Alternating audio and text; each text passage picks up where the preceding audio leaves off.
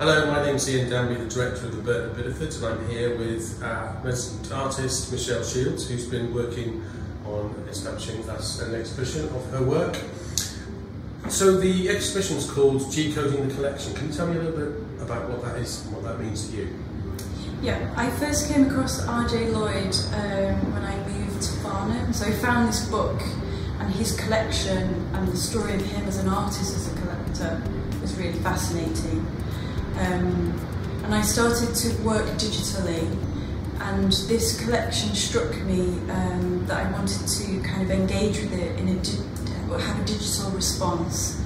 So decoding the collection actually means creating a scan of an object and turning that into a G-code, which then I can manipulate and print, so 3D print, so work digitally. So I guess that was the starting point, and G-codes are sort of central to this new language I've kind of been developing during the residency. And behind you is some examples of your work which reflect the jugs which have been scanned and then 3D printed. You've also did some workshops here last year. Tell me a bit about what your passion is in terms of the collection and working with people. So the collection, once you're immersed in it, just fires off so many ideas and excited things about as a maker, but also about giving workshops and maybe about teaching certain techniques, or more importantly, sharing my making skills. So I did 5 days of workshops here at the Burton Bideford, and each of those workshops were an introduction to basic hand building techniques. So away from a studio practice, anyone could make this way with a bag of clay. So it's pinching, coiling, slab building, and then using decorative slips, which, Slipware is just so indicative of this collection, and then sgraffito, which is just such an energised way of getting some marks into a pot, and then a clear glaze, so really simple, and it kind of shows my excitement for the collection and wanting to share that passion that I have for clay. But also alongside that, embracing traditional ways of making and thinking, it also inspires in me future ways of making and future technologies for creating. So it has this paradox of what's gone before and what do we not know about yet, where we can push clay into. And I'm really trying to find my own language in that way of doing things that maybe an engineer would do, or an architect, and pushing it into the material of clay, which is just so responsive.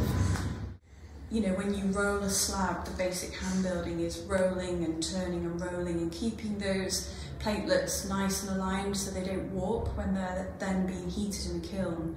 So even though these pieces sound easy and the technology is involved, actually it caused me a lot of technical problems I had to solve, which is why I'm a potter, because I find that fascinating.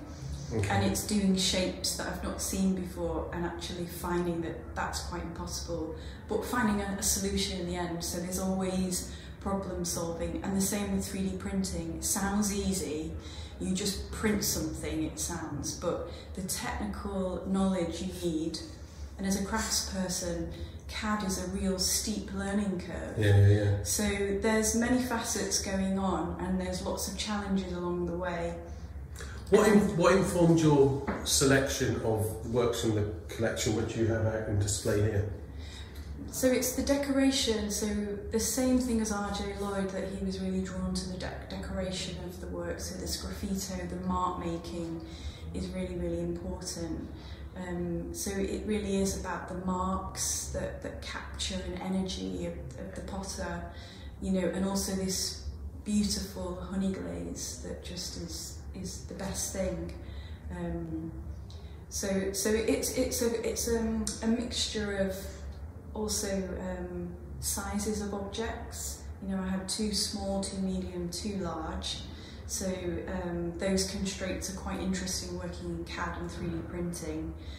But definitely finding a way within the workspace of CAD to bring out those graffito mark makings took me quite a while to problem solve.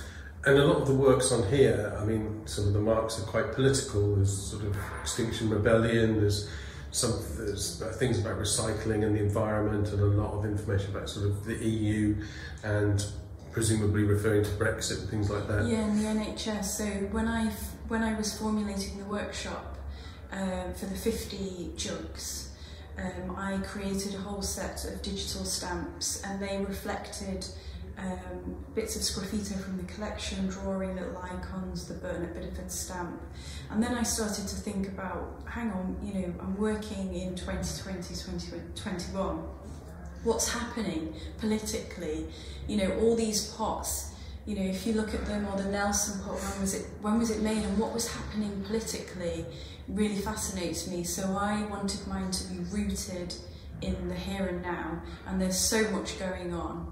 You know, the form of my pots reflecting, I think, I hope, this sort of difficult 2 years we've had.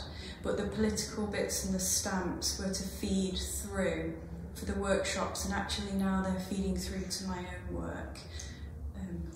And in terms of sort of, you're working very much at the bleeding edge of technology and ceramics. Are there other makers that are doing similar things, or are you sort of there on your own, pushing the boundaries and moving forward? No, I've been in a show recently at London Craft Week. So Jonathan Keep is the one that we all look up to, who pioneered 3D printing with clay maybe 10 years ago. And he was started as a traditional potter and found his way gradually into 3D printing. I was also in a show with Nico Conte, who works downstairs, 3D printer at London Design Week. Fred, who works at Goldsmith.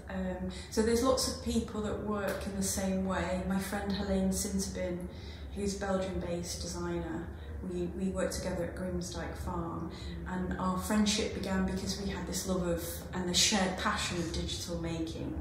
And hers perspective is from Belgium, things happening there with Studio Unfold, and there's a piece in there as well.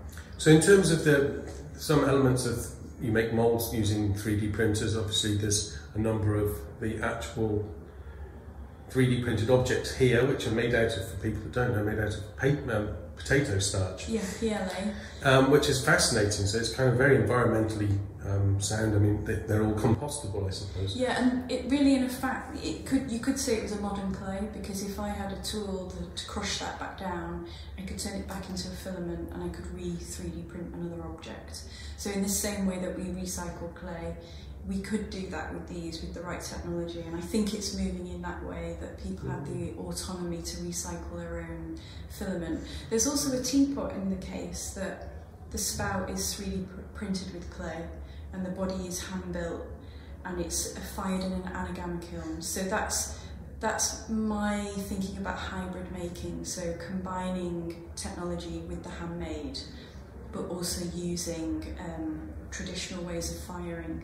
And then this amazing language comes through from that combination, that collision of kind of ways of thinking and making. So the other things that you've made are using a robot and a CNC style machine. Tell us a bit about how that works. Yeah, so 3D printing is an additive manufacturing process, a making process, adding material gradually, and CNC is subtracting, so it's taking away material. So, you know, why not put a piece of clay in a CNC machine? What happens? Normally it's wood, metal, and we got these amazing, beautiful sgraffito lines. So that was a new body of work.